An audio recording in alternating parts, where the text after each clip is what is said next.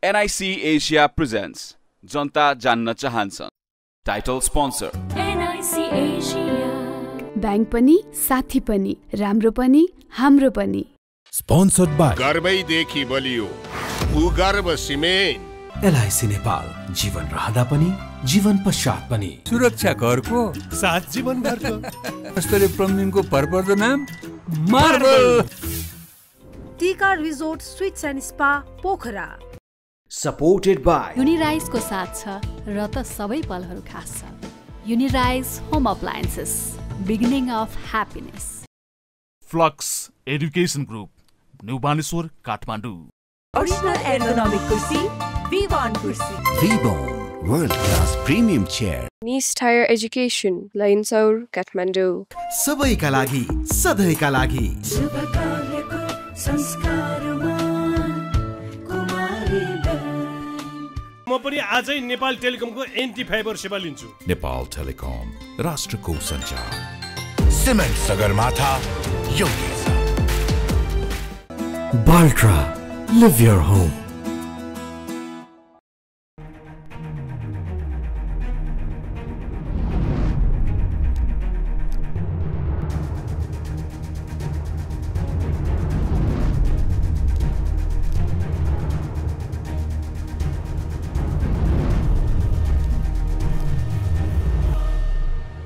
नमस्कार आदि दर्शक, यतिखेर तिहार, आज लक्ष्मी पूजा, घर घरमा धन धन्य की देवी लक्ष्मी पूजा हामीले गर्यौं, लक्ष्मीको पूजा गर्यौं र लक्ष्मीको पूजा गर्दाखेरि आज हामीले एउटा संकल्प गर्नै पर्छ.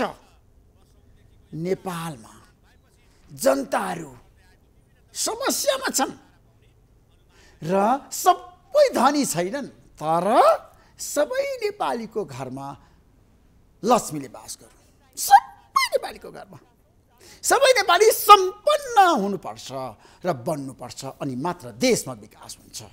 त्यसैले आज लक्ष्मी पूजा, आज महाकवि लक्ष्मीप्रसाद देवकोटाको जन्म जयन्ती पनि हो. त्यसैले आज हामी यसबारेमा विशेष चर्चा गर्न चाहन्छौँ. हाम्रो बिचमा एकजना दिग्गज बौद्धिक व्यक्तित्व डाक्टर चिन्तामणि योगी हुनुहुन्छ. तपाईँलाई म जनता जान्न चाहन्छु कार्यक्रम स्वागत गर्न चाहन्छु. आराम हुनुहुन्छ? एकदम ऋषिजी, धन्यवाद. कति राम्रो कार्यक्रममा बोलाउनु भयो र तपाईँलाई र तपाईँको सिङ्गो यो प्राइम टेलिभिजनलाई म हृदयतः धन्यवाद दिन्छु. प्रवेश गर्न साथ शुभ लाभ लेखेको 2-4 जना स्टाफ दिदीबहिनीहरू बसेर बाहिर त्यसको तयारी गरिरहेको, भित्र पसे दाहिनेतिर पण्डितजीले पूजा गरिराख्नु भएको, त्यो सारा हेर्दा ओहो, हरेक टेलिभिजनहरूले पूजा गर्न थाले, हरेक संस्थाहरूले पूजा गर्न थाले, हरेक पार्टीहरूले पूजा आराधना उपासना गर्न थाले भने असम्भव के छ र भन्ने. अनि त्यहाँ चट्ट सुन्दर अक्षरले कहिले लेख्यो, जसले लेख्नु भएको छ उहाँलाई धन्यवाद. त्यो डिजाइनर त्यो बाहिर रङ्गोली बनाउने शुभ लाभ लेखेको. मैले गणेशजीलाई मनमनी प्रार्थना गरेँ, भगवान् गणेशका पत्नी रिद्धि र सिद्धि, पुत्र शुभ लाभ. लाभ चाहिँ होस् ऋषिजी, तर कस्तो लाभ होस्? शुभ लाभ होस्. शुभ लाभ. अशुभको माध्यमबाट अशुभ कर्म, अशुभ विचार, अशुभ व्यवहार, अशुभ टाइप अफ कन्स्पिरेन्सी गरेर ड्रामा डिजाइनिङ गरेर पाएको जुन लाभ हो त्यो शुभ हुँदैन, सस्टेनेबल हुँदैन, त्यो पिसफुल हुँदैन. लास्टमा गएर ऋषिजी किन रुन्छस् मङ्गले? अहिलेको अवस्थामा हामीले लक्ष्मीको पूजा गरिरहँदाखेरि लक्ष्मीको पूजा गर्दाखेरि के फाइदा हुन्छ, किन गर्ने र तिहारको महत्त्वको बारेमा चर्चा गरौँ, अनि अरू विषयमा जाउँला. ऋषिजी धन्यवाद. प्राइम टेलिभिजन, तपाईँको नाम ऋषि, तपाईँको टिका, सबै कुरालाई आजको पवित्र दिनलाई गर्दै म एउटा मन्त्र भन्ने अनुमति चाहन्छु. सिद्धि बुद्धि प्रदे देवी भुक्ति मुक्ति प्रदायिनी मन्त्रमूर्ते सदा देवी महालक्ष्मी नमोस्तुते. सिद्धि पनि होस्, बुद्धि पनि होस्, भुक्ति पनि होस्, मुक्ति पनि होस्. कस्तो राम्रो. जीविका पनि होस्, जीवन पनि होस्, घर पनि होस्, परिवार पनि होस्, अर्थ पनि होस्, आनन्द पनि होस्, सिद्धि समृद्धि पनि होस्, सिद्धि पनि होस्, we need everything in totality, यानी कि इकोनोमिक डेभलपमेन्ट होस्, साथै इकोलोजिकल डेभलपमेन्ट होस्, साथै सस्टेनेबल डेभलपमेन्ट होस्, साथै स्पिरिचुअल डेभलपमेन्ट होस्। तपाईँले सुरुमा भनेको शब्दलाई धन्यवाद दिन चाहन्छु। त्यही भएर आज धन धान्यकी देवी, धनले मात्र पुग्दैन, धन धान्य, agricultural development with social development with sustainable development with holistic development, यस्तो यो महालक्ष्मी को पूजा। ओम महालक्ष्मी च विद्महे विष्णु पत्नी च धीमहि तन्नो लक्ष्मी प्रचोदयात्। ऋषिजी, लक्ष्मी को पूजा गर्न पाइन्छ र गर्नु पर्छ, तर लक्ष्मी को चोरी गर्न पाइन्न। तर हामी कहाँ पछिल्लो समय लक्ष्मीको चोरी गर्नेहरू धेरै छन् नि डाक्टर साहब, तपाईँले कसरी हेर्नु भएको छ? ऋषिजी, देशमा विकृति छ, देशमा भ्रष्टाचार छ, देशमा अन्याय छ, देशमा छ नि गरिबी छ, देशमा बेरोजगारी छ, देशमा विकास भएन। तपाईँले सुरुमा देवकोटा जयन्ती भन्नुभयो, हातको मैला सुनको थैला के गर्नु धनले, सागर सिस्नु खाएको बेस आनन्दी मनले। जसले लक्ष्मी पूजा गर्छ उले बरु सागर सिस्नु खान्छ, आनन्दी मनले खान्छ। आनन्दमय जीवन, प्रेममय जीवन, सुखमय जीवन, शान्त जीवन, समृद्ध जीवन, सन्तुष्ट जीवन, आदर्शपूर्ण जीवन उसले यापन गर्छ। तर जसले लक्ष्मीको चोरी गर्छ, यताबाट आउँछ उताबाट गुमाउँछ र गुमाएर नेता बनेर, गुमाएर व्यापारी बनेर, गुमाएर इन्टरनेसनल हिरो बनेर, गुमाएर टप लेभलको पदमा पुगेर you don't have the foundation, त्यो बेलामा तपाईँ चकनाचुर हुनुहुन्छ र संसारमा जहिले पनि अन्त्यमा गएर रावणहरू, कंसहरू, महिषासुरहरू, चण्ड मुण्ड प्रचण्डहरू सबै नष्ट हुन्छन्। त्यही भएर आज देवकोटाको सन्देश पनि त्यही हो, लक्ष्मी पूजाको सन्देश पनि त्यही हो। र साथै ऋषिजी, यो जुन हामी झिलिमिली बत्ती बाल्छौँ नि, साँच्चैकै झिलिमिली बत्ती बाल्यौँ भित्र, अप्पदीपो भव, बुद्धले भनेको जस्तै, तमसोमा ज्योतिर्गमय, वेदले भनेको जस्तै भित्रैबाट बत्ती बल्यो, अर्थात् पोजिटिभ एटिच्युड भयो, अर्थात् भित्रैबाट त्यो सकारात्मकता शान्ति भयो, भित्रैबाट म गर्न सक्छु भन्ने श्रद्धा र सङ्कल्पको विकास भयो भने असम्भवम किमपि नास्ति। संसारमा पैसा कमाउने कुरा कुन ठुलो कुरा, जाबो पैसा त हो। पैसा कमाउने मान्छे जे पनि हत्कण्ड अपनाउन थाले क्या, समाजमा जे पनि गर्न थाले। मान्छेको जीवनमा छ नि मनी इज एभ्रिथिङ भयो क्या। किन यस्तो भइरहेछ, कारण के हो? त्यही भएर लक्ष्मी पूजाको सन्देश के त, जसरी उसरी धन कमाउन पाइँदैन, उपासनाबाट, परिश्रमबाट, धैर्यबाट, भैलो र देशी यानि कि समाजसँग जोडिएर, भैलो र देशी यानि कि हरेक जातिसँग जोडिएर, काग पूजा, कुकुर पूजा यानि कि पशु पंक्षीलाई सम्मान गरेर, गोवर्धन पूजा यानि कि जङ्गल जमिन जडीबुटी पर्वत जल सबैलाई सम्मान गरेर, यानि कि मह पूजा आफूलाई आफै प्रकाशित आलोकित आप्लावित गरेर, तपाईँले गाई पूजा, गाईको रक्षा गरेर, गाईको पूजा गरेर तपाईले आफ्नै माटोको भ्याल्यु, आफ्नै माटोको पहिचान र आफ्नै मुटुको त्यो नाथ भाषामा भन्छ के, यो अनहद नाथ माटोको स्पर्श र मुटुको गुन्जन सहित तपाईले लक्ष्मी पूजा गर्नुस् भन्नकै लागि यो बार बार लक्ष्मी पूजा आएको। इधर उधर गरेर विदेशी विदा, विदेशी बुँदा, विदेशी विचार, विदेशी बिउ, टोपी फुकाएर, धोती साडी फुकाएर कमाएको धन काम लाग्दैन। डाक्टर साहब, तपाईँले त अब धेरै मान्छेलाई भेट्नुहुन्छ, प्रवचन पनि दिनुहुन्छ होइन? धेरै मान्छेहरूले अब ज्ञानको कुरा गर्दाखेरि, हाम्रो देशमा धर्मको कुरा गर्दा, धर्म संस्कृतिको कुरा गर्दा पछिल्लो समय मान्छेको आस्था र विश्वास भरोसा बढ्यो धर्म संस्कृतिमा। मेरो प्रश्न कहाँनिर भन्दाखेरि, आज हामीले लक्ष्मीको पूजा गरिरहेका छौँ, घर घरमा गर्नुपर्छ, पवित्र मनले गर्नु पर्यो, पवित्र श्रद्धा भावेन, श्रद्धा यादेवी, व्यक्ति स्वार्थको लागि गर्ने होइन, लाभको लागि गर्ने होइन।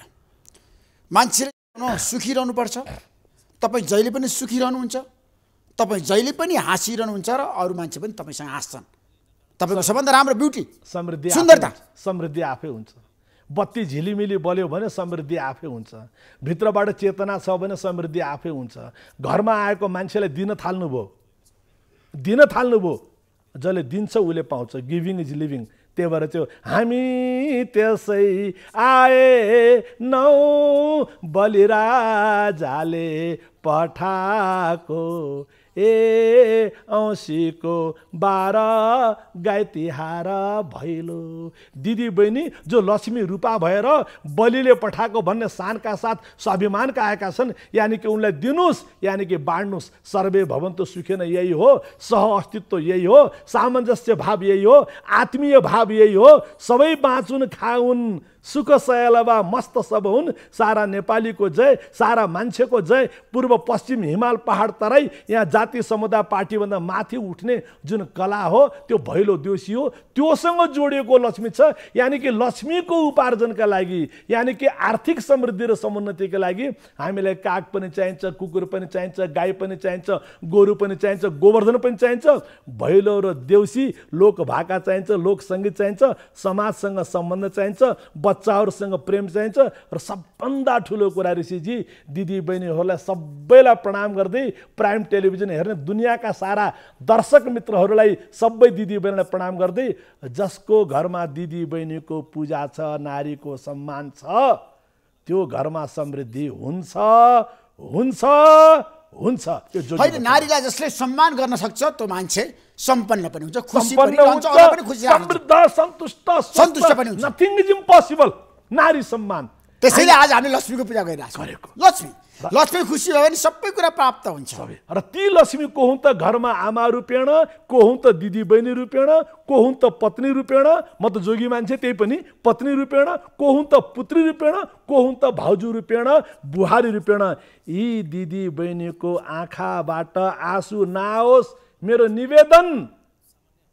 पाप नगर्नुस्, कुकर्म नगर्नुस्, दुर्व्यवहार नगर्नुस्। कथम कदाचित मान्छेको वृत्ति हो, कहिले काहीँ सन्किनु भयो, कहिले काहीँ मात्तिनु भयो भने पनि खबरदार। कुनै पनि दुर्गा, कुनै पनि लक्ष्मी, कुनै पनि सरस्वतीलाई प्रताडित, उपेक्षित, अपमानित नगर्नुस्। होइन भने त जिन्दगी। डाक्टर चिन्तामणि योगी, तपाईँ किन सन्यासी जोगी बन्नुभयो? यो जनताको प्रश्न हो, मेरो प्रश्न होइन। तपाईँ जस्तो एउटा बौद्धिक व्यक्तित्व, किन तपाईँले यो जीवनको छ नि भोगहरू सबै छोडिदिनु भयो? यो जनताको प्रश्न ऋषिजी धन्यवाद।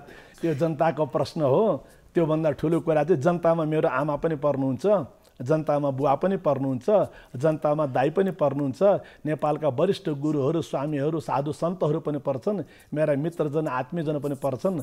र उहाँहरू पनि मलाई आशीर्वाद दिइराख्नु भएको छ। यो जोगी बनेर ऋषिजी आफ्नो घरमा शुभ लाभ लेख्नु र हरेकको घरमा शुभ लाभ देख्न पाउनुमा त सङ्कल्प हो, साधना हो। 40 वर्ष 40 वर्ष भयो काठमाडौँ बसेको। विद्यापीठहरू, गुरुकुलहरू, अनाथालयहरू।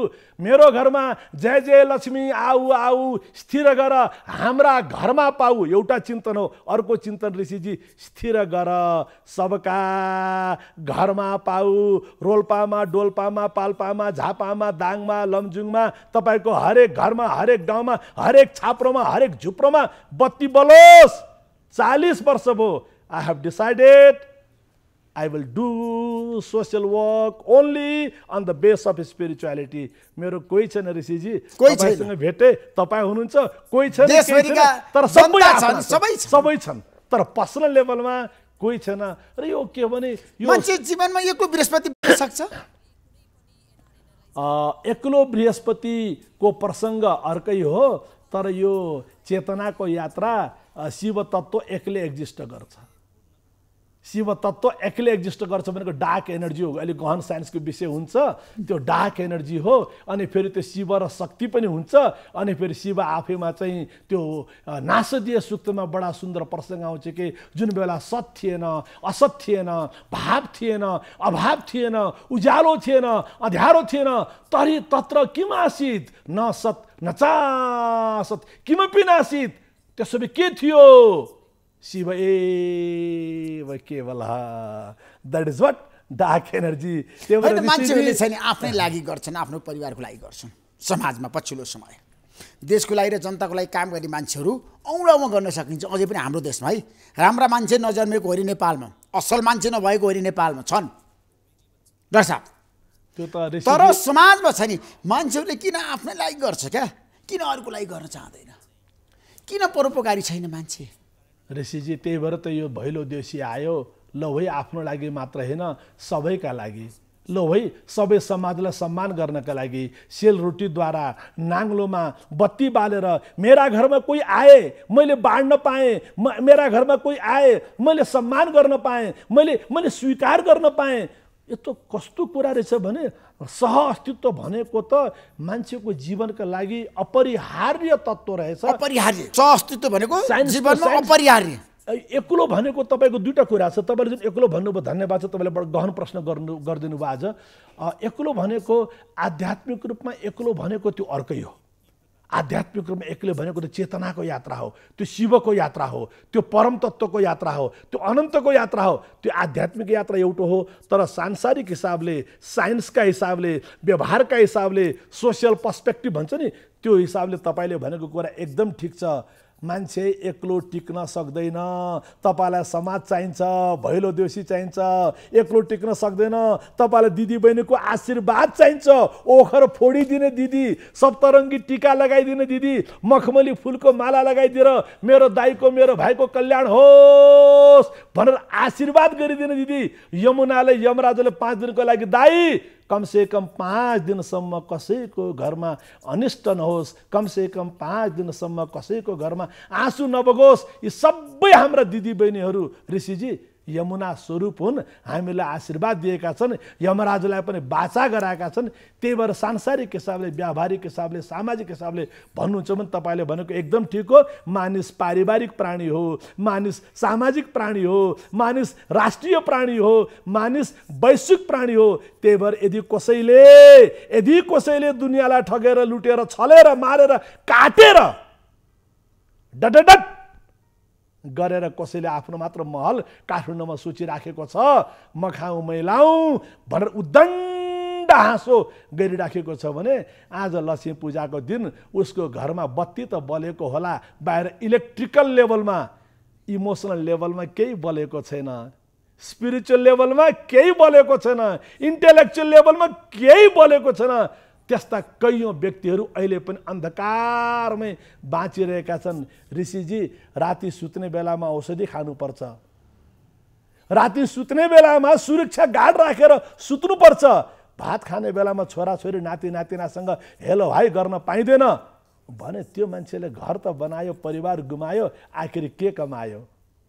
कमाउँदा कमाउँदै रमाउन सिक्नुस्, कमाउन जान्नुभयो, रमाउन जान्नु भएन। पैसाको लागि मान्छेहरूले जे पनि गर्छ है, तपाईँलाई म तथ्याङ्क दिन चाहन्छु। पछिल्लो समय होडबाजी सब पैसाको लागि, धन सम्पत्तिको लागि, र सत्तामा पुगेपछि मान्छेहरूले परोपकारी काम गर्दैनन्, देश र जनताको लागि काम गर्दैनन्। कसरी हुन्छ आफू सम्पन्न बन्ने, धनी बन्ने, पैसा कमाउने, बसचार गर्ने। आज लक्ष्मी पूजाको दिन ती मान्छे हाम्रो देशको ती व्यक्तिहरू जो पद प्रतिष्ठा ख्याति छ उनीहरू किन पैसामा रुमा लिइरहेछन्, किन कमिसनमा लागिरहेछन्, किन भ्रष्टाचार गरिरहेछन्? मान्छे ऋषिजी तपाईँको प्रश्न धन्यवाद ज्ञापन गर्दै ती मान्छेले आज लक्ष्मी पूजालाई, माता लक्ष्मीलाई साक्षी राखेर, दिदी बहिनीलाई साक्षी राखेर, नारी सत्तालाई, मातृ सत्तालाई साक्षी राखेर सम्मान गरेर भन्नु पर्दा एउटै कुरा आउँछ लास्टमा उपनिषदको भाषामा, मा गृध कस्य स्वित धनम, कसैको पनि धनमा लोभ नगर। एउटै कुरा आउँछ लास्टमा, सन्तोषम परमम सुखम। धन कमाउनु भयो, सन्तोष गुमाउनु भयो, सुविधा भयो, सुख भएन, सुविधा भयो, सुख भएन, ओछ्यान भयो, निद्रा भएन भने तपाईँले के कमाउनु भयो? त्यही भएर लक्ष्मीको आशीर्वाद त कस्तो हो भने यो सम्यक रिद्धि समृद्धि हो। लक्ष्मीको आशीर्वाद त कस्तो हो भने रिद्धि पनि हो, सिद्धि पनि हो। अर्थात् रिद्धि भनेको फिजिकल डेभलपमेन्ट, सिद्धि भनेको स्पिरिचुअल डेभलपमेन्ट। माता लक्ष्मीको आशीर्वाद भने त कस्तो हो भने धर्म, अर्थ, काम, लास्टमा मोक्ष पनि छुट्नु हुँदैन है। लक्ष्मीको आशीर्वाद भने त म खाउँ मैलाउँ होइन, लक्ष्मीको आशीर्वाद भनेको त वसुधैव कुटुम्बकम हो। सबै समग्रतामा, सम्पूर्णतामा बाँच्नुस्, एक्लिने, उछिट्टिने, अलग्गिने दुष्प्रयास सपनामा पनि नगर्नुस्। तपाईँले भन्नुभएको जस्तै त्यो दुर्व्यवहार गरेर, दुराचार गरेर, भ्रष्टाचार गरेर तपाईले लक्ष्मीलाई थुन्ने प्रयास गर्नुभएको छ भने तपाईले जीवनमा जघन्य अपराध गर्नुभएको छ। रावणले थुन्ने बेला काललाई थुन्यो, तर लास्टमा रावण पनि कालको मुखमा जाकिनु पर्यो, त्यो पनि त्यही गएर विलीन हुनु पर्यो। त्यही भएर यी पैसा मात्रै कमाउने मान्छेहरूलाई होइन है, लक्ष्मी त कमाउने विषय रहेनछ, लक्ष्मी त पूजाको विषय पो रहेछ, लक्ष्मीलाई दासी बनाउने विषय रहेनछ, लक्ष्मीलाई त सम्मान गर्ने विषय पो रहेछ।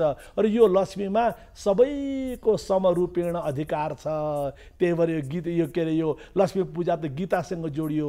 सुनि चैव स्वपाके च पण्डिता समदर्शिन, यानि कि लक्ष्मी भनेको समृद्धि भनेको कस्तो होस् त, गाईलाई पनि खान पुगोस्, कुकुरलाई पनि खान पुगोस्, कौवालाई पनि चारा पुगोस्, पर्वतमा पनि हरियाली होस् होइन, जङ्गल जमिन जल त्यहाँ पनि सबै हराभरा हुन्। र कोही पनि दिदी बहिनी रातिको 7 बजेपछि घर फर्किने बेलामा, बाटामा बस चढ्ने बेलामा, टेम्पू चढ्ने बेलामा बाटामा कतै कसैबाट शिकार हुनु नपरोस्, कुनै पनि दिदी बहिनीलाई कतै कसैको कुदृष्टिको शिकार हुनु नपरोस्। यो जुन लक्ष्मी भनेको त पैसा मात्र रहेनछ, लक्ष्मी भनेको त समग्र जीवनशैली रहेछ। पश्चिमका मान्छेले लक्ष्मी भनेको ओन्ली इकोनोमी भन्ने बुझे, हाम्रो लागि लक्ष्मी भनेको it's not only economy, it's total system of development भन्ने हाम्रो बुझाइ हो। Total system of beautiful life होइन। मान्छेको जीवनमा मान्छे सुखी रहन चाहन्छ र मान्छे सम्पन्न पनि बन्न चाहन्छ। अरू बाहेक छ विश्वमा तपाईँले हेर्नु भएको छ।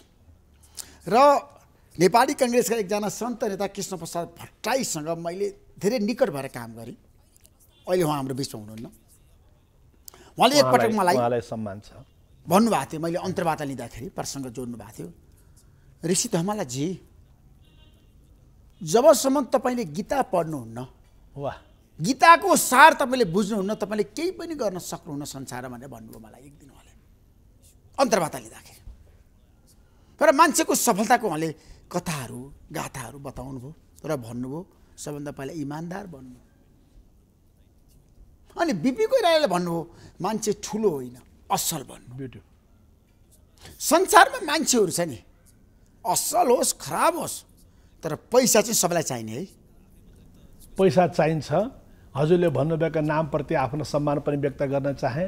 तत्पश्चात देवकोटा जयन्तीसँग जोड्दै पैसा चाहिन्छ, तर पैसा हाम्रा लागि, हामी पैसाका लागि होइन। कुरा यति हो, हामी पैसाका लागि होइन। हामी नो महाकवि देवकोटा कस्तो व्यङ्ग्य छ कि हे पैसा तैले पासोमा पास, त्यस्तो व्यक्ति त कमै छैन हृदय, आफूले कमाएको बाँड्ने मान्छे चाहियो नि त। हो, त्यही भएर त देवकोटा जयन्ती बार बार मनाएको हो, त्यही भएर लक्ष्मी पूजा बार बार गरेको हो, त्यही भएर महाकवि देवकोटा जसले जीवनमा अनेक प्रकारको आर्थिक यातना पीडा भोग्नु पर्दा दाल भात डुकु कविता लेख्नु पर्यो, तिनै महाकवि देवकोटाले पनि लास्टमा गरे फेरि के लेख्छन्, आखिर श्री कृष्ण रहेछ एक, न भक्ति भो ज्ञान न भो विवेक, पैसा पैसा पैसा भनेर डट डट गर्ने वालाहरू, ती नाम तपाईँ पनि सम्झिराख्नु भएको छ। तपाईँ झन् बढी सम्झनुहुन्छ, तपाईँ रात दिन तिनीसँग डायलग गर्ने, इन्टरभ्यू गर्ने उसमा हुनुहुन्छ। हामी जोगी मान्छे कहिलेकाहीँ हजुरहरूकै माध्यमबाट थाहा पाउँछौँ। ती मान्छेहरूलाई पनि लास्टमा फेरि महाकवि देवकोटाको वचन, म शून्यमा शून्य सरी बिलाएँ, कसले कति पैसा कमायो द्याट डजन्ट म्याटर। तपाईँले आज सगौरव भट्टराईजीको नाम लिनुभयो, सन्त नेताको नाम लिनुभयो, बिपी कोइरालाजीको तपाईँले सगौरव नाम लिनुभयो। सगौरव तपाईँको छोराले, अरू छाडिदिनुहोस्, ऋषि धमलाहरूले नाम लिन्छन् कि लिँदैन, चिन्तामणिहरूले नाम लिन्छन् कि लिँदैन, फर्गेट द्याट। तर तपाईँकै छोराले, तपाईँकै छोरीले, तपाईँकै नाति नातिनाले यो पैसा त मेरो बाजेले कमाइदिएको हो, मेरो हजुरआमाले, मेरो आमाले, मेरो बाबाले कमाइदिएको भनेर भन्छन् कि भन्दैनन्। यहाँ यस्तो अवस्था छ, कैयौँ ती नेता पुत्रहरूलाई, कैयौँ ती व्यापारी पुत्रहरूलाई, कैयौँ डड पुत्रीहरूलाई आफ्नो बुवा आमाको नाम भन्ने बेलामा वरिपरि हेरेर बल्ल भन्छ। गाह्रो छ, अहिले गाह्रो छ। कतिपय मान्छेको नाम भन्ने गाह्रो छ समाजमा।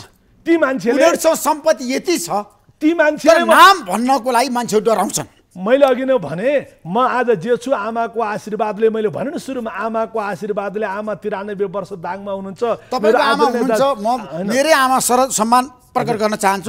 मैले त 7 वर्षको मेरो आमा गुमाएँ। म त टुरो मान्छे। ऋषिजी हामी सगोर भन्छौँ हाम्रो आमाको नाम यो हो, हाम्रो बुवाको नाम यो हो, हाम्रो दाइको नाम यो हो, हाम्रो भाउजूको नाम यो हो। तर ती डडका छोराछोरीहरूले नाम भन्न सक्छन्?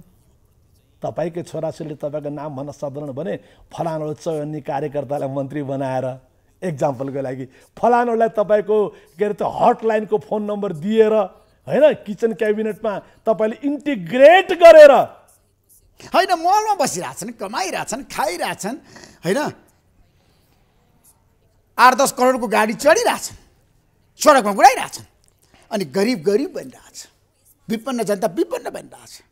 आज जाजरकोटको जनता भूकम्प गएको 1 वर्ष पुग्यो, केही खान पाएको छैन, कहीँ बस्न पाएको छैन, अझै पनि हामीले पुनर्वास गर्न सकेनौँ।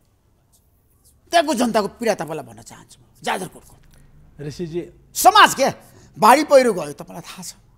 अहिले पनि ती बस्तीहरूमा तिहार आएन, दसैँ आएन, जनताहरू रोइरहेछन्।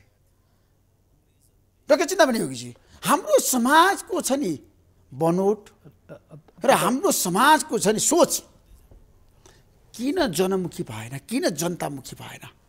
ऋषिजी तपाईँले यो बडा मार्मिक कुरामा तपाईँले लिइजानुभयो। अब यहाँ त के भन्नुपर्छ भने पानीमाथि ओभानो बन्न पाइँदैन। हामीहरूको पनि बानी छ। एकछिनको लागि म क्षमा चाहन्छु। केवल नेतालाई गाली गरिदियो, केवल केही व्यापारीले गाली गरिदियो, केवल केही कर्मचारीले व्यापारी गरिदियो, गाली गरिदियो एन्ड सो अन, उनको बारेमा प्रतिक्रिया कमेन्ट गरिदियो। त्यो सत्य हो, गर्नुपर्छ, बोल्नुपर्छ, हिम्मत राख्नुपर्छ, आवाज बुलन्द गर्नुपर्छ, खबरदारी गर्नुपर्छ। तर साँच्चै लक्ष्मी पूजाको दिन घरभरि झिलिमिली बत्ती बाल्नेवालाहरूले, घरभरि मिठाई किनेर कहाँ राखौँ भनेर चिन्ता गर्नेवालाहरूले, साँझ लक्ष्मी पूजा गर्ने बेलामा पुरानो तपाईँको ढुकुटीहरू होइन, आफ्ना सुनचाँदी जवाहरातहरू सजाउने बेलामा कसरी सजाउँ ठाउँ नपुगेर चिन्ता गर्नेवालाहरूले सोच्नुपर्छ। तपाईँले भनेको ती मान्छेले सोच्नुपर्छ। काभ्रेमा बगेका घरहरू अथवा कुन जिल्लामा बगेका ती घरहरू, जाजरकोटमा भत्केका ती घरहरू, मलाई त के लाग्छ के अरे भैलो देशीको सन्देश के हो भने तपाईँले कमसेकम चाडबाडको बेलामा इमान्दार भएर 1%, शास्त्रले 10% भन्छ, कमसेकम 1% त बाँडा, 1%ले नेपालको इकोनोमी चेन्ज हुन्छ। सही हातहरू अगाडि बढ्छ 1%। तर हामी कहाँ देउसी भैलो आउँछ भनेर अहिले त ओन्ली 1% बन्द गर्छन् ढोका। बेलुका 6 बजेको छैन, ढोका बन्द गरेर बस्छन्। डाक्टर साहब कस्तो सोच छ ऋषिजी। 1%ले मात्र पनि यदि यो गिभिङ कल्चरलाई स्वीकार गरिदिए, मेरो घरमा भैलो देउसी खेल्न आएका मान्छेलाई मात्र होइन, तपाईँले ढोका बन्द गर्नु अपराध हो, अपराध हो, अपराध हो, अपराध हो। तपाईँले लक्ष्मीको बाटो थुन्नुभयो, तपाईँले प्रेमको बाटो थुन्नुभयो, तपाईँले सामाजिक सद्भावको बाटो थुन्नुभयो, तपाईँले त्यो आफ्नो जनतासँग जोडिने त्यो प्रेम भाव, आत्मीय भाव, you have disconnected your self, त्यो अपराध हो।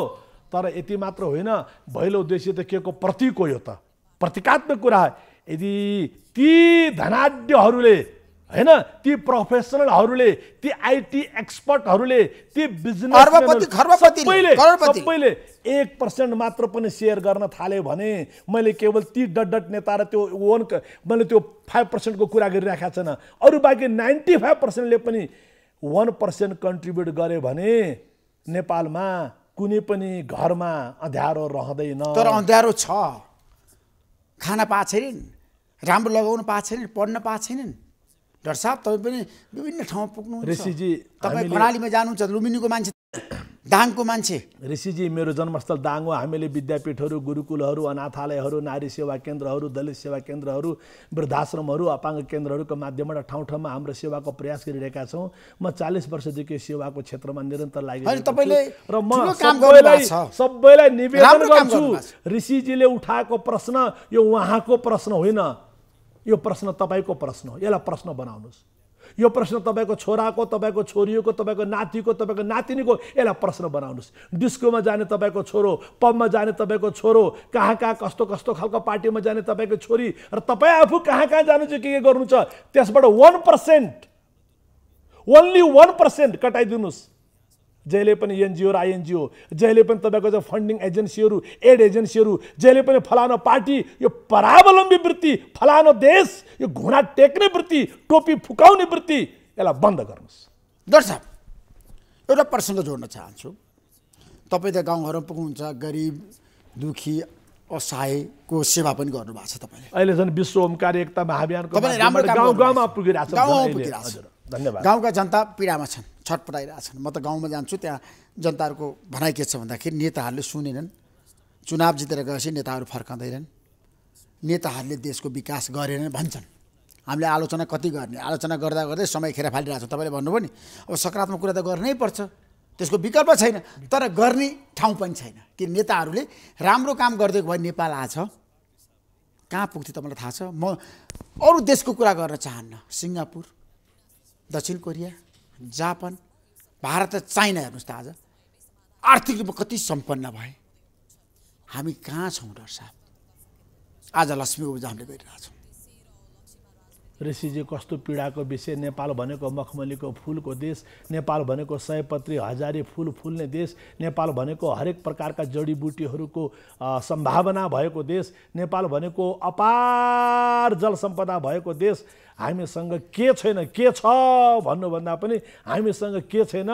अहिले कालान्तरमा तपाईँको विदेशबाट आएका पनि कैयौँ प्रकारका फलफुलहरू, चाहे तपाईँको आभाक्याडो होला, चाहे तपाईँको ड्र्यागन फ्रुट होला, चाहे किवी होला, के होला, यी सबै कुरा पनि फल्ने फुल्ने, हरेक प्रकारको जलवायु, हरेक प्रकारको सम्भावना, यो धरती, यो लक्ष्मी, यो माता, यो पृथ्वी, हाम्रो जुन चाहिँ भूभाग यति उर्वरा छ। यो काले वर्षतु पर्जन्य पृथ्वी सस्यशालिनी भनेको जस्तै यो यति उर्वरा छ। अब यो बेलामा फेरि अब गाली गर्ने काम बन्द गरेर, होइन गाली नगर्दा पनि गाली गर्ने काम बन्द गरौँ गरेर पनि फाइदा छैन आज। तर मैले यसपटक एउटा प्रस्ताव गरेको थिएँ, बहस पनि गरेँ, नेपालकै फुल प्रयोग गरौँ र नेपाली हातले बुनेको माला लगाऊ। मेरो एउटा अभियान थियो, मैले 1 हप्तादेखि लगातार बहस गरेँ र बाध्य भएर सरकारले पनि नेपाली फुललाई, नेपाली जुन माला छ नि, हाम्रो देशका किसानहरूको छ नि, फुल उत्पादन गरेर उनीहरूले तयार पारेको माला सबैले लगाउनुपर्छ, सबैले प्रयोग गर्नुपर्छ। ऋषिजी, तपाईँ बहुत राम्रो ठाउँमा हुनुहुन्छ, तपाईँको आवाजलाई सुन्ने धेरै मान्छेहरू छन्। तपाईँले फ्लावर इकोनोमीको कुरा गर्नुभयो, फ्लावर टुरिज्मको कुरा गर्नुभयो, यो सँगै कमसेकम दसैँ तिहारको बेलामा विदेशबाट चाहे त्यो दोहा कतारबाट आउने नेपाली हुन्, चाहे अमेरिका, युरोप, अस्ट्रेलियाबाट आउने नेपाली हुन्, तिनलाई कमसेकम लौ न यस्तो चाडबाडको बेलामा आएको भनेर मुसुक्क हाँसेर एयरपोर्टमा कमसेकम दसैँ तिहार जस्तो, लोसार, छठ जस्ता हाम्रो विशेष चाडको बेलामा स्पेसल टाइप अफ वेलकम हामीले गर्ने माहौल बनाइदियो भने हामीलाई विदेशी टुरिस्ट पनि चाहिँदैन, नेपाली टुरिस्ट मात्रले पनि नेपालको इकोनोमी चेन्ज गर्न सक्छ। हाम्रा नेपाली इकोनोमीले मात्र पनि, तर उनलाई त्यो वेलकमिङ बिहेभियर, दसैँ आयो, तिहार आयो, दिदी बहिनी, आमा बुवा भनेर फर्किने माहौल हामीले सिर्जना गरौँ। नेपालको अनन्त सम्भावना छ। र अन्तिम कुरा त एउटा हेर्नुहोस्, अन्त्यमा गएर लक्ष्मीकै जित हुन्छ, अन्त्यमा गएर दुर्गाकै जित हुन्छ, अन्त्यमा गएर तपाईँको सत्यकै जित हुन्छ, अन्त्यमा गएर धर्मकै जित हुन्छ। केही समयको अन्धकार हो, याद राख्नुहोस्, केही समयको यो तपाईँको गडबडी हो। एक दिन बत्ती झिलिमिली बल्नै पर्छ। यो भगवान पशुपति नाथको देश हो, यो देव देश हो, पुण्य देश हो, ऋषि देश हो। यो पुर्खाहरूले तपस्या गरेको, सारा दुनियाँलाई अङ्ग्रेजले खाएको बेला पनि स्वतन्त्र भएको देश हो। त्यसकारण महाकवि देवकोटाले जुन भन्यो नि, के नेपाल सानो छ, नेपाल विशाल छ। आहा, कत्रो ठोके। यदि कसैले हात्तीलाई ठुलो भन्छ भने मलाई हाँसो लाग्छ भन्थे नि। हो, आज त्यही महाकवि देवकोटाको फेरि गर्जन चाहिएको छ। ए साथी, जरुर म पागल, तिम्रो दिन मेरो रात हो, मेरो रात तिम्रो दिन हो, तिम्रो माटो मेरो लागि सुन हो। ए साथी, जरुर म पागल, म नेपालको सम्भावना, नेपाल नेपाल नेपाल। त्यसो भए मलाई के बताउनुहोस् भन्दाखेरि हाम्रो देश नेपाल हिन्दू राष्ट्र बन्न सक्ने आधार छ? आधार त यस्तो छ ऋषिजी, आधार बनाउनु पर्छ। हिन्दू राष्ट्र त संविधानमा नभएको मात्र न हो। दसैँ मानेका छौँ, तिहार मानेका छौँ, लोसार मानेका छौँ, छठ मानेका छौँ, माघी मानेका छौँ, तीज मानेका छौँ, सबभन्दा बढी मादल घन्काएका छौँ। तपाईँको दसैँको बेलामा दाङमा तपाईँका थारू बन्धुहरूले पनि मादल घन्काएका छन्, तपाईँको तीजको बेलामा दिदीबहिनी नाचेका छन्। तर अब यसमा थप संविधानमै हिन्दू राष्ट्र लेखियो भने विश्वमा एकमात्र देश हिन्दू राष्ट्र नेपाल। हामी इकोनोमीको कुरा गर्दैछौँ नि, हैन? कस्तो इकोनोमी? Sustainable economy. कस्तो इकोनोमी? Ethical economy. कस्तो इकोनोमी? Spiritual economy. अर्को देशलाई युद्ध गरेर हतियार बेच्न पाए हुन्थ्यो भन्नेवाला इकोनोमीको कुरा हामी गरिराखेका छौँ। अर्को देशलाई लुटेर मारेर त्यहाँको जल, त्यहाँको जङ्गल, त्यहाँको जमिन, त्यहाँको रिसोर्सेसमा क्याप्चर गर्न पाए हुन्थ्यो। हामी त्यस्तो इकोनोमीको कुरा गरिराखेका छैनौँ। हामी एथिकल इकोनोमीको कुरा गरिराखेका छौँ। र त्यो एथिकल इकोनोमीको हिसाबले भन्यो भने नेपाललाई हिन्दू राष्ट्र नेपाल बनाऊ। सारा विश्वका हिन्दूहरूको एकमात्र गन्तव्य नेपाल, पशुपतिनाथको देश, वेदको देश, बुद्धको देश, मुन्धुमको देश, गोरखनाथको देश, लक्ष्मीको पूजा गर्ने देश, सयथरी गोडा एउटै चाल। होइन, तपाईँ आदन्त चिन्तनमा पनि लागेको व्यक्ति हो नि त। जीवन यसैको लागि, जीवन त्यसैको लागि। यसले तपाईँलाई खुसी पनि दियो, आनन्द पनि दियो, सबै कुरा प्राप्त गर्नुभयो। मान्छेले योग ध्यान साधना किन गर्ने? के प्राप्त हुन्छ? योग ध्यान साधना त के छ भने ऋषिजी, तपाईँले दिनभरि काम गर्नु छ, राति निदाउन सक्नु भएन भने, मान्छेलाई भेट्ने बेलामा मुस्कुराउन सक्नु भएन भने, फुल हेर्ने बेलामा बुद्धको भाषामा मैत्री भन्छ फुललाई छुन मन लागेन, हेर्न मन लागेन भने, छोराछोरी नाति नाति, म त जोगी मान्छे, छोराछोरी नाति नाति तपाईँको वरिपरि आएको बेलामा काखमा राख्न मन लागेन भने, साथीले हेलो भन्ने बेलामा हेलो भन्न मन लागेन भने, सूर्य उदाएको बेलामा ओम तत्सवितुर वरेण्यम भन्न मन लागेन भने, सूर्यास्त हुने बेलामा फेरि एकछिन ध्यान गर्न मन लागेन भने, तपाईँले आफ्नो जीवनको मूल्य नै बुझ्नु भने जीवन भनेको त बाहिरको शरीर मात्र होइन, यो त समग्रमा शरीर इन्द्रिय पनि हो, यो त मन पनि हो, यो त बुद्धि पनि हो, यो त चेतना पनि हो। क्रमशः uplifting your self and finally transforming your self. ऋषिजी, तपाईँको प्रश्न त वास्तव भन्यो भने त अब तपाईँले मलाई गर्नुभयो, धन्यवाद छ। म बराबर अमेरिकातिर विभिन्न ठाउँमा प्रवचन गर्न गइरहेको छु। अब त सबैभन्दा बढी यो कहाँ सिकाइन्छ? ध्यान सबभन्दा बढी कहाँ सिकाइन्छ? दुनियाँको सबभन्दा महँगो सहर क्यालिफोर्नियामा सिकाइन्छ। आज बिहान नेपालबाट क्यालिफोर्नियामा योग सिकाउने एकजना योग गुरु, हाम्रा मित्र, नेपाली मित्र लक्ष्मण पन्थी नेपाल आउनुभएको छ। आज बिहान म उहाँसँग मिटिङमा थिएँ। दुनियाँमा सबभन्दा बढी योग र ध्यानका केन्द्र कहाँ छन्? क्यालिफोर्निया। क्यालिफोर्निया भनेको अमेरिकाको सबभन्दा महँगो र सबभन्दा बुद्धिमानहरूको आर्टिफिसियल इन्टेलिजेन्सको त्यो माइन्ड र मास्टर्सहरूको त्यो सिटी हो। यानि कि योग बिना, ध्यान बिना त जीवनमा केही पनि छैन। शान्ति बिना, सन्तुष्टि बिना केही पनि छैन। अन्न आयो, आनन्द गयो, अर्थ आयो, धर्म गयो। योग ध्यान साधना मान्छेले ठुलो त्याग गर्नुपर्छ। सितिमिति मान्छेले गर्न सक्दैनन्। नै तर्साउने काम नगर्नुहोस्। के ठुलो त्याग गर्नुपर्छ? मान्छेहरू घन्टौँ त्याग गर्न सक्छन्, आनन्द लिन सक्छ। जस्तो गौतम बुद्धले कति वर्ष गर्नुभयो तपस्या? होइन, बुद्धको कुरा त क्लाइमेक्सवाला। बुद्ध त कहिलेकाहीँ आउँछन्, स्वर्गद्वारी महाप्रभु कहिलेकाहीँ आउँछन्, महाकवि देवकोटा कहिलेकाहीँ आउँछन्, एक्जाम्पलको लागि होइन। गोरखनाथ कहिलेकाहीँ आउँछन्, जनक कहिलेकाहीँ आउँछन्। त्यो छुट्टै कुरा भयो, त्यो छुट्टै कुरा भयो।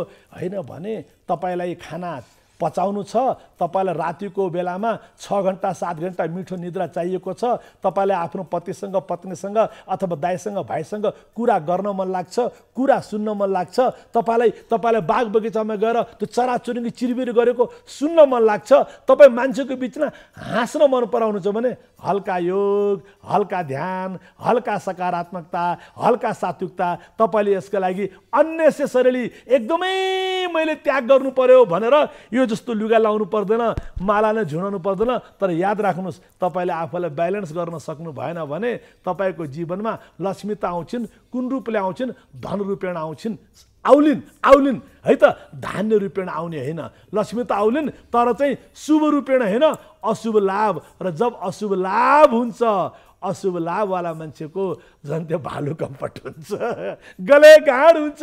अशुभ लाभवाला मान्छेहरू आजीवन आतंकित, आजीवन असुरक्षित। अशुभ लाभ गरेका देशहरू कहाँ कुन देशमा बम पड्काउने हो, कहाँ कुन देशमा युद्ध गर्ने हो, उनीसँग हात हतियार यति छ, उनीसँग पैसा यति छ, त्यसलाई कहाँ गएर युटिलाइज गर्ने हो। युद्ध त अब व्यापार भएको छ र नेपालमा युद्ध कहिले पनि व्यापार भएन। पृथ्वीनारायण शाह गोरखनाथको आशीर्वाद पाएका उनले पनि भने झिकी कटक गर्नु, जाई कटक नगर्नु। यो रसियालाई सन्देश हो। तपाईँले आज जसरी हाम्रो देशको नेताहरूलाई चिन्नु भएको छ नि सबैलाई, राम्रोसँग चिन्नुहुन्छ हैन? टाढाबाट भेट्नु भएको छैन? जोगी मान्छे अहिलेसम्म कुनै पनि नेताले भेट्नु भएको छैन? अब त्यसरी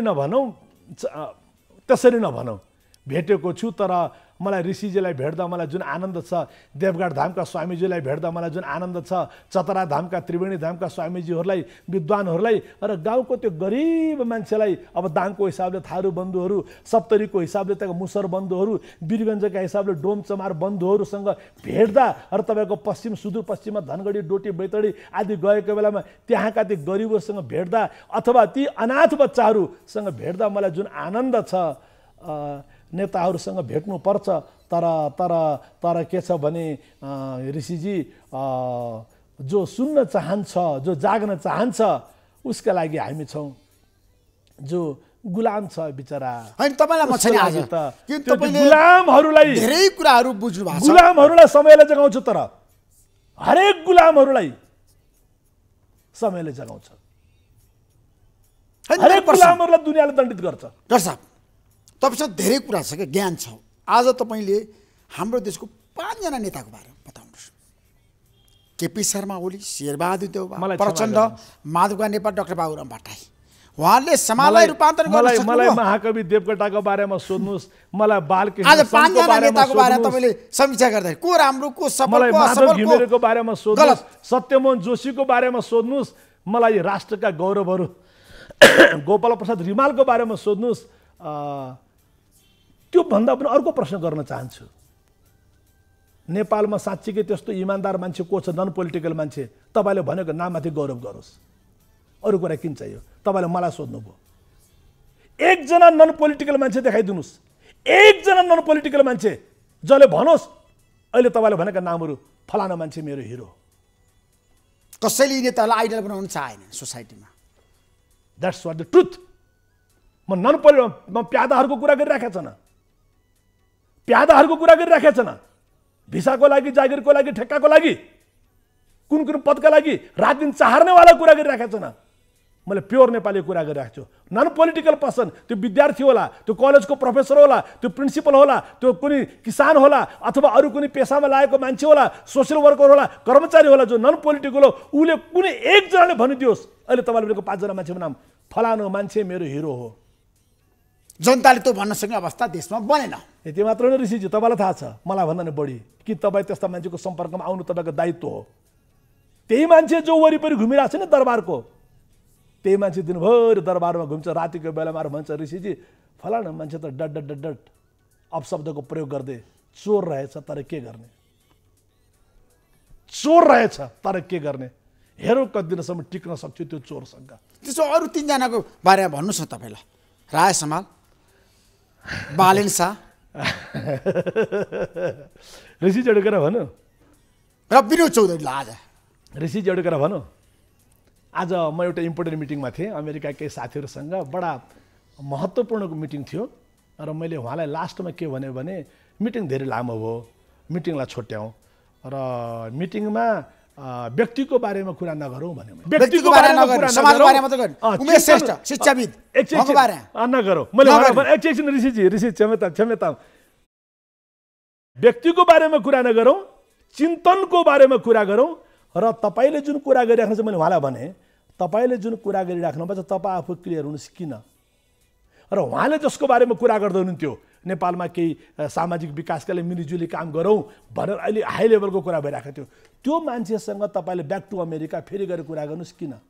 यदि त्यो मान्छे किन भन्ने प्रश्नमा क्लियर छ, यदि तपाईँ किन भन्ने प्रश्नमा क्लियर हुनुहुन्छ र त्यो किनको सर्कलमा तपाईँले मलाई पनि पाउनुहुन्छ भने लौ हामी सँगै काम गरौँ। होइन भने जबसम्म किन भन्ने प्रश्नको उत्तरमा क्लियर हुन सकिँदैन तबसम्म व्यक्तिको बारेमा कुरा नगरौँ। तर अहिले तपाईँले भनेका केही नामहरू नेपालका हिरो हुन्, मलाई माया लाग्छ।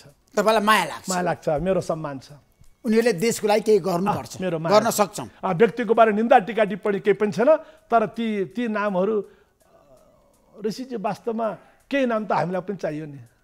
कोही त है भन्छन् नि, सम्भावना त छ भन्ने त चाहियो नि। जनताले आशा त गर्नु पर्यो नि होइन। 100 वर्ष पहिले स्वरदारी महाप्रभु भनेर मान्छेले आशा गरे होइन, बालागुरु षडानन्द भनेर 150 वर्ष पहिले आशा गरे। तपाईँको सन्त योगमाया भनेर पनि 150-200 वर्ष पहिले आशा गरे। महाप्रभु फल्गुनन्द भनेर 250 वर्ष पहिले आशा गरे। रतनाथ भनेर 1300 वर्ष पहिले आशा गरे। भनेको जस्तो अघि तपाईँले सन्त नेताको नाम लिनुभयो, 50 वर्ष पहिले, कति वर्ष पहिले आशा गरे, 40 वर्ष वटेभर होइन, क्षमता भनेको जस्तै अहिले तपाईँले के भनेका नामहरू ती प्रिय नाम हुन् र हाम्रा युवाहरूले ती प्रिय नामलाई सम्मान गर्न सकुन् र नेताहरू पनि त्यो प्रिय नाममा अनुकरणीय नाममा परिवर्तित हुन सकुन् र सबैभन्दा पहिले नेताहरूले केही गर्नु पर्दैन, आफ्नै छोराछोरी र नाति नातिनाले उनको मोबाइलमा चेक गरे हुन्छ फोटो राखेका छन् कि छैनन्, अरू कुरा किन चाहियो। तपाईँ विवाहित हुनुहुन्छ र तपाईँको छोराछोरी होलान् होइन है त, सायद तपाईँको मोबाइलमा तपाईँको छोराको वा छोरीको वा तपाईँको आमाको वा तपाईँको श्रीमतीको फोटो हुनसक्छ, तर नेताको छोराले आफ्नो बुवाको फोटो राखेको छ कि छैन मोबाइलमा, अरू कुरा किन चाहियो। नेताका छोराछोरीले नै आफ्नो बुवाको फोटो राख्दैन। रात दिन तपाईँको लागि जान दिन्छु नेताजी भनेर कुर्लिने त्यो प्यादाले नेताजीको फोटो राखेको छैन मोबाइलमा, अहिले चेक गरे हुन्छ। जसले सुन्दैछन् उनले चेक गर्छन्, अहिले तुरुन्तै चेक गरे हुन्छ। बुद्धको फोटो राख्दा हामीलाई गौरव हुन्छ, महाप्रभु फल्गुनन्दको फोटो राख्दा हामीलाई गौरव हुन्छ, तर तपाईँले भनेका ती नामहरूको फोटो राख्दा हामीलाई गौरव हुन्न भने। तर यो मैले भने, मैले आक्रोश व्यक्त गरेको होइन, मैले पीडा व्यक्त गरेको, पीडा व्यक्त गर्यो। यो भन्दै गर्दा उहाँको सट्टामा अर्को विकल्प चाहियो भनेर उहाँहरूमाथि मैले दुर्व्यवहारमा जोगी मान्छे, गुरु मान्छे, महालक्ष्मी पूजाको दिनमा कुरा गरिरहेको छु, म त्यो भन्न चाहँदैन। उहाँहरूमा हरेक रत्नाकर वाल्मीकि बनोस्, हरेक अङ्गुलीमाल भिक्षु बनोस्, मेरो निवेदन हो। जाँदा जाँदै लक्ष्मीप्रसाद देवकोटाको कुरा गर्न चाहन्छु। उहाँको सबैभन्दा राम्रो पक्ष के, सबल पक्ष के र यो देशको अहिलेको पुस्ताले पनि उहाँलाई किन सम्झिरहेछ। ऋषिजी, देवकोटाको सबल पक्ष त के भने, विदेशबाट आएका सबै वाद फ्याँकिदिनुहोस्। के भन्छन्, साम्यवाद, गणतन्त्रवाद, लोक गणतन्त्रवाद, क्रान्तिकारी के वाद भन्छन्, के सब फ्याँकिदिनुहोस्। देवकोटावाद काफी छ। जुन देशमा देवकोटावाद पढ्ने, पढाउने, सुन्ने, सुनाउने, चिन्तन गर्ने अभ्यास हुँदैन, त्यो देशमा विदेशबाट ल्याएका वादहरू बोकेर कति दिनसम्म गुलामी गर्ने। देवकोटाको कुरा गर्नुहोस्, छेत्रीको छोरो यो पाउ छुन्छ, घिनले छुँदैन। बालकृष्ण शमशेर जबराबाट सम मानिसको जात मानिसै हो, उसको अर्को जातै छैन। बालकृष्ण सम, यो चान्चुने कुरा होइन। यी नेपालका साहित्यकार देवकोटा कस्ता थिए, देवकोटा जस्ता थिए। आज तपाईँकै सामु मैले एउटा सङ्कल्प पनि गरेको छु। पछिल्लो समय मेरो एउटा राष्ट्रिय एजेन्डा छ, जबसम्म हाम्रो देश नेपालमा भ्रष्टाचार अन्त्य हुँदैन, देशमा विकास हुँदैन, जनता खुसी हुँदैन, जबसम्म नेताहरूमा छ नि कमिसन मोह हुँदैन, पैसाको मोह हुँदैन, अनि मात्र देश बन्छ भनेर मैले पछिल्लो समय बहसको केन्द्रबिन्दु बनाएको छु। तपाईँले गरेको सङ्कल्पलाई सम्मान गर्दै हामी सबै गुरुहरू, स्वामी, साधु, सन्त, शिक्षासेवी, समाजसेवी, धर्मसेवी, राष्ट्रसेवी, जो जहाँ हुनुहुन्छ, जसले सुन्दै हुनुहुन्छ, आउँ यस विषयमा सहकार्य गरौँ भन्ने मैले पनि हजुरकै माध्यमबाट मैले अनुरोध गर्न चाहेँ। र साथै भन्न चाहेँ, अर्थ भन्ने कुरा, पैसा भन्ने कुरा साधन हो, यो साध्य होइन। त्यही भएर आजको गीत अर्थ मङ्गलम अन्न मङ्गलम साधन मङ्गलम साध्य मङ्गलम जन्म मङ्गलम मृत्यु मङ्गलम सुख मङ्गलम दुःख मङ्गलम मङ्गलम मङ्गलम मङ्गलम भवा मङ्गलम मङ्गलम मङ्गलम पुनः मङ्गलम पुनः महालक्ष्मी नमोस्तुते। Thank you so much. दीपावलीको शुभकामना, हार्दिक मङ्गलमय शुभकामना तपाईँलाई। सबै सुख शान्ति समृद्धि मिलेको छ, तपाईँ खुसी हुनुहुन्छ। भगवानको आशीर्वाद छ, नेपाल आमाको आशीर्वाद छ, हस्त नमस्कार, दिदी बहिनीहरूको आशीर्वाद छ। जय हो सबको जय।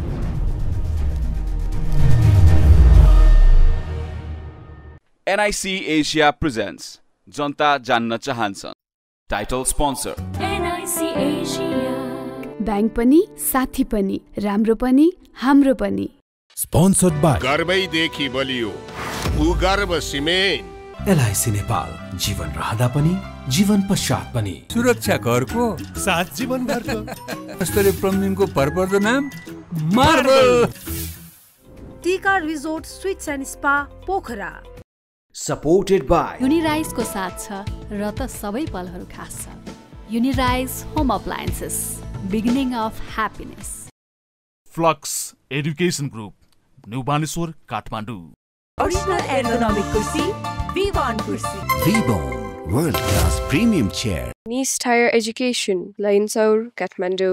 सबैका लागि सधैँका लागि शुभ कार्यको संस्कारमा कुमारी म पनि आजै नेपाल टेलिकमको एन्टी फाइबर सेवा लिन्छु। नेपाल टेलिकम, राष्ट्रको सञ्चार। Cement Sagarmatha, Yogi. Baltra, live your home.